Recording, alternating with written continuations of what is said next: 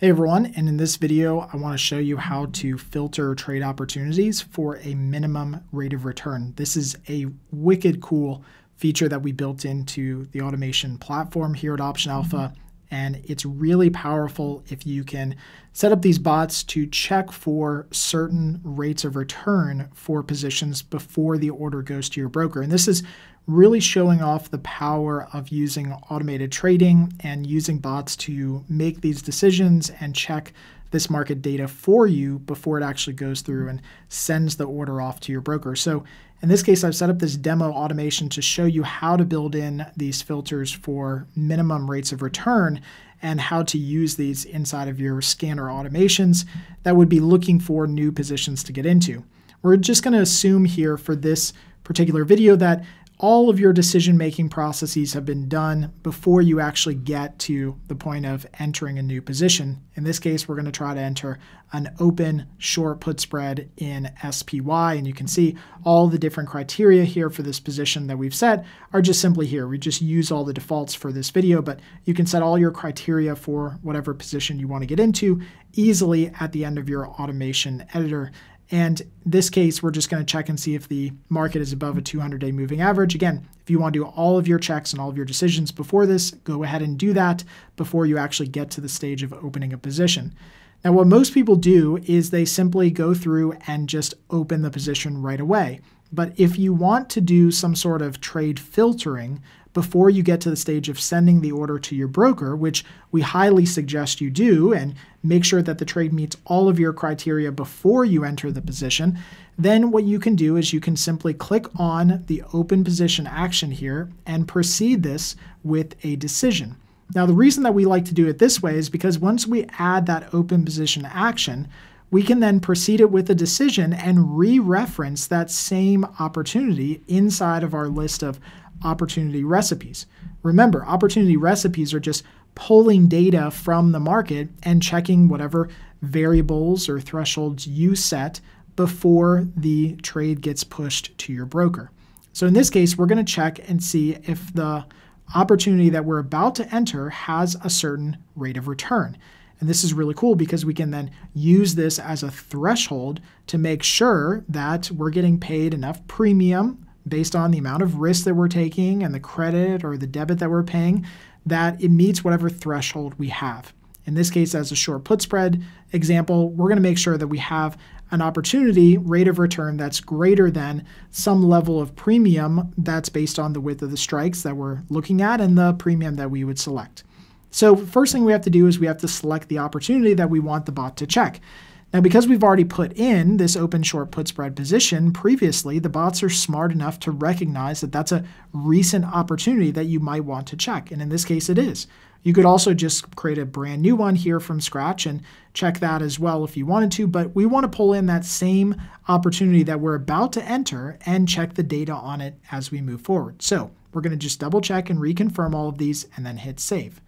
The next thing that we're going to do is we're going to go over to the next variable field, which is just that the rate of return is greater than or less than some value that we'll set next.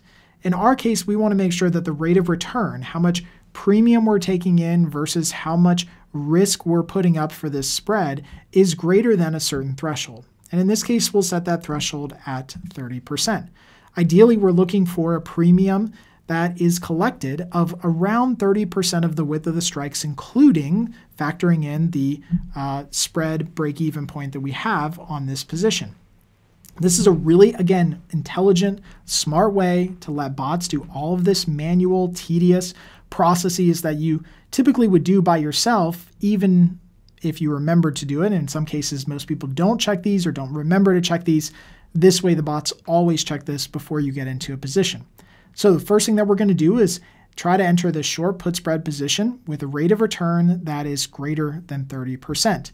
So once we do this, and this is our single decision that we want to put into this decision action, we simply hit save.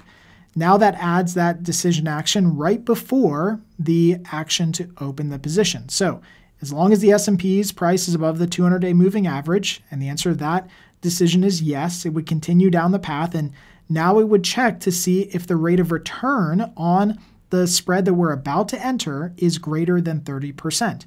And if the answer to that question is yes, then it would send the order to the broker and actually execute the position.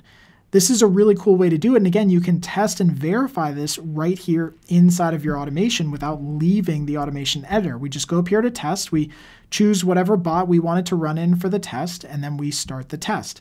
Now you can see that as it's going down all the list of criteria, it actually failed to have a rate of return that was greater than 30%.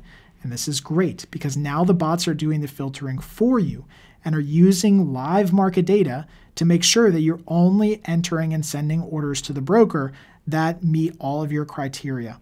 In this case, the S&P's price was above the 200-day moving average, but when we went to this step to check and see if the rate of return was greater than 30%, we found out that the answer to that question was no. So we can click on it and we can actually see exactly what type of return we were getting in this case for this spread. And notice it was considerably below our target of 30%. This is great because what this allows us to do now is it allows us to let the bot run and continuously check for this every time it runs this automation through its intervals and see if at any point the rate of return and the pricing is above our threshold. And if it is at that one moment in time when it runs, then it would send the order through to the broker. Again, we can double check and verify this by just going in here and just changing any of these variables here and just seeing if it changes the way that the test is run. So we can reduce our threshold down to a 10% return if we wanted to, go ahead and test this automation and then see what the results are. Now you can see that with a lower threshold, we actually got a yes answer to this decision block. So it would have gone through this and it would have entered this open short put spread position in SPY. Again, it didn't actually open this position. This is just a test scenario that it's demoing as it runs through its set of criteria so you can see what the bot would have done if you would have turned this into a live scenario situation. So this is a really easy way, again, to test all of the different rate of return thresholds that you have for positions right inside of your bots and automations.